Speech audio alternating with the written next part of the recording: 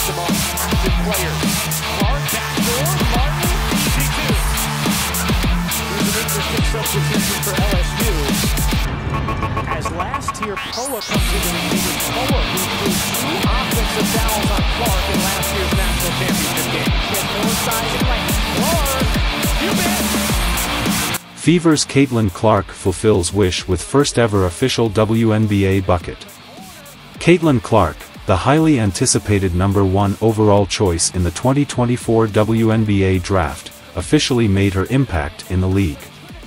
In her first regular season game with the Indiana Fever against the Connecticut Sun Tuesday, Clark accomplished a long-held desire by scoring her first official WNBA points with a layup in transition during the second quarter.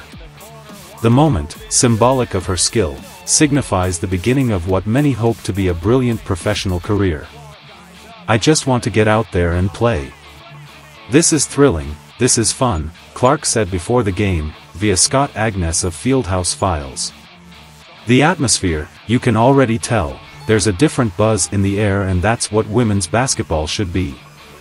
Clark's debut is being eagerly followed by fans and pundits alike.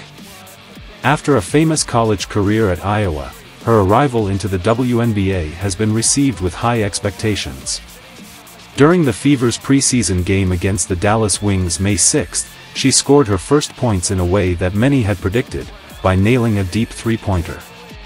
Coming off a screen during an inbound play, Clark found herself open on the left wing and made her first shot in a Fever jersey, exciting the fans. However, her first regular season game has provided a combination of obstacles and highlights. Clark mentioned earlier that she wanted her first official WNBA basket to be a high-percentage shot, and she delivered with a layup in transition.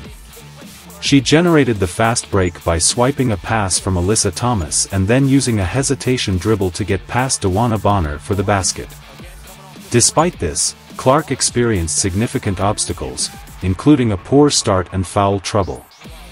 Less than 2 minutes into the game, Clark picked up her first career foul, making contact with Alyssa Thomas in transition. Later in the first quarter, Clark missed a three-pointer, clapping her fists in disgust afterward. By the end of the first quarter, the Sun lead the Fever 19-13, with Clark going scoreless and missing her first 3 shot attempts. She also picked up her second foul after a contentious 50-50 ball with Thomas.